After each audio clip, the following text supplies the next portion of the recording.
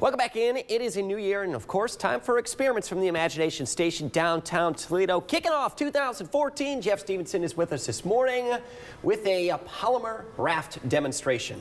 Yeah, we're going to be talking about polymers, but okay. we're going to be talking about Gaviscon today. All righty, so, let's go with that then. Yeah, Gaviscon. You've probably seen this on your supermarket shelf. It helps alleviate heartburn, acid reflux, things like that, right? Is this going to help me out for my Super Bowl eating habits here? Because if I'm going for like the chicken wings, the nachos, jalapenos, well, no Velveeta cheese. No Velveeta cheese. No Velveeta cheese out there. We'll leave that out. So right. Yes, this will help with Super Bowl. Maybe you've been cooped up in your house all day. I know I've been eating the junk food. So we'll learn a little bit about the chemistry of what's going on if you're taking this. So what I have here is I've actually kind of broken down some of the main ingredients in this, and we're going to do a little bit of chemistry with them. Okay, let's get started. Exactly. The first thing here is these three containers are basically simulated stomach acid. Okay. All right. So in my first one here, why don't you go ahead and drop in one of the key ingredients, sodium bicarbonate.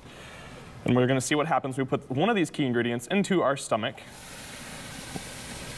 You get lots and lots of bubbling, lots of motion. And what those bubbles are, it's actually gas being released, gas carbon dioxide. Okay. All right, so this is sodium bicarbonate. It's similar to baking soda that they put in here. So that's kind of what's going on with that ingredient. Now, what I've put inside of my next container here is a little bit of calcium carbonate. Okay. And then I'm giving you some sodium alginate. So what I want you to do is I want you to take the sodium, so both the calcium carbonate and the sodium alginate are also in my Gaviscon. Okay. So give it a healthy squirt? Yeah, big giant squirt. More than that, more than that. Keep going, keep going, keep going, keep going.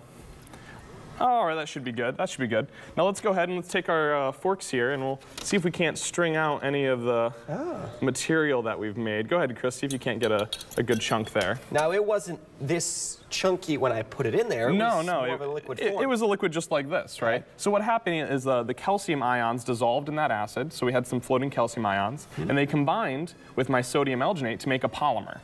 All right, and it's this gooey, kind of gross looking stuff, right? So we've got gas that we're forming and we've got goo that we're making. I'm not really seeing so far how this is going to help me feel better, right? I'm hoping it does. Yeah, right. That's the end game here. So gas and goo doesn't really seem to make a whole lot of sense. How do we bring it together? Well, let's go ahead and let's pour a little of the Gaviscon into a container here. So we're using just regular Gaviscon, and I've made some more stomach acid here. And this is actually just hydrochloric acid. What I want you to do is I want you to pour it in, and we're going to try really hard to get it right straight down into the liquid. All right. So this simulates our stomach and our esophagus. Okay. So we're going to take a little Gaviscon. We're not feeling too well. Go ahead and pour it in. Not feeling too well at all, but we're about to feel better, hopefully. Perfect. All right. So now, you saw that polymer formed, right? So we have this gooey kind of polymer that is indeed forming in our stomach. And this is what actually forms in your stomach if you take Gaviscon. You get these kind of wormy polymers forming inside of there.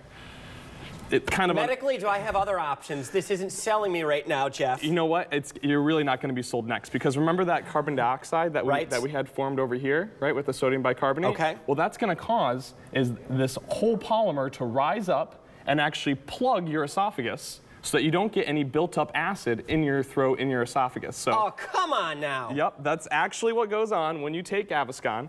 It makes this gooey green polymer in your stomach, and then it rises up and acts as a raft, is what they call it, but let's be honest, it's just a plug. And it stops any acid from rising up into your esophagus and making you feel bad, giving you heartburn or anything like that. You're giving me heartburn thinking about it right now. I'll stick with my Tums. Yeah, maybe well, actually, it's Tums is basically one of the ingredients inside of it that helps form that polymer. So I'm striking out again. Yep, it's kind of unfortunate.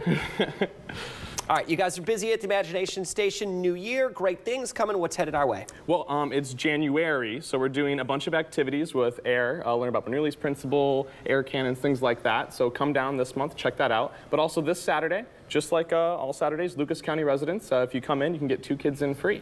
So you can come check out our awesome January activities. Maybe, ask us about our Gaviscon experiments and have a good time.